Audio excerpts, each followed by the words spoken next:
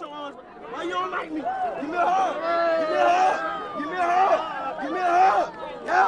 Yeah, give me a hug. You don't like me? Hug me. Hug me. Hug me. Hug me. Give me a hug.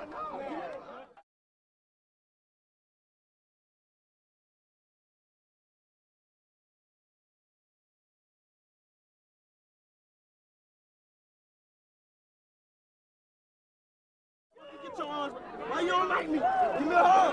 Give me a hug. Give me a hug. Give me a hug. Yeah, give me a hug. You don't like me? We don't want your Nazi hate. We don't want your Nazi hate. Wherever you go. Wherever you go. You know that what I am saying is going to change the world, and therefore you all want to stop it. You're going to fail. We are stronger than you, and you all know it.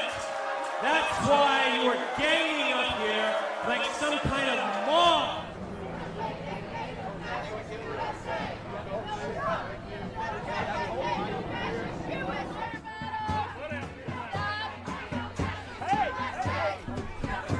I just thought it's really important for a person with privilege, I'm white, I'm straight, to come out here and denounce all hatred and bigotry, and to show these people who advocate for ethnic cleansing and who are anti-gay that there's no hate tolerated in our community, and that we will fight against them and show them that we're united. I mean, I respect their right to free speech, obviously because of the First Amendment, but I think it's important to demonstrate that we don't tolerate that type of rhetoric.